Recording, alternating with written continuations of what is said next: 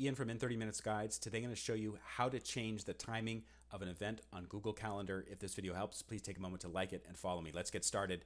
Make sure you're logged into Google, so via your Gmail account or YouTube or something like that. Then go to Google Calendar, find the event. So this particular event here, contact accountant at 8 a.m. on Monday, August 7th. I want to change that to 9 a.m. on Wednesday, August 9th. And this is how I do it. Just grab it and drag it over. And you can see it just got dragged to the new location on the correct date and time, and then let go. Note that it's prompting me to edit recurring event. And the issue here is this is a recurring event. It happens the first Monday of every month. So if I want to, I can just make it for this month, for August.